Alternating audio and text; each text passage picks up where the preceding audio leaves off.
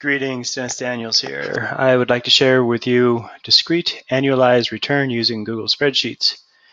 Here we have the investment amount, $100, and a return of $130 after 2 years.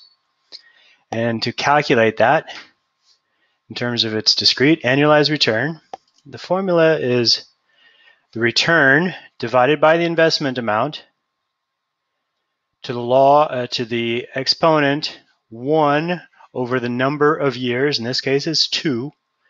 In this case, it's also E2 minus 1. And that will give us the percentage for that discrete annualized return. In this case, 14% would be our discrete annualized return. Now, what I've done with the rest is I've set up a random between. So in this case, random between 0 to 1,000. So if I invest $100, I can make 0 to $1,000. I don't know the future, so I'm guessing, and it's just a guess. It's not an accurate one, obviously.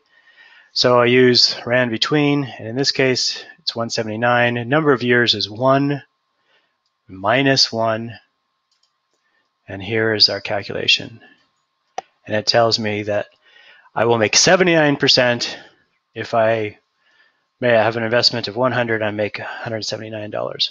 Now, I've used the rand between, so these numbers are going to change. Watch. Put an A in here, and all those numbers have now changed. And you can see that my discrete annualized return changes. Now let's play with these numbers a bit. I'm not going to make 1,000. It's just wishful thinking that I'm going to make so much. So I'm going to keep it reasonable or less romanticized. And I'll say that my investment fund has never made more than 25%. So 25% would be 125. And now let's copy that and then populate it down. So my return could be anywhere between 0 to $125. Now,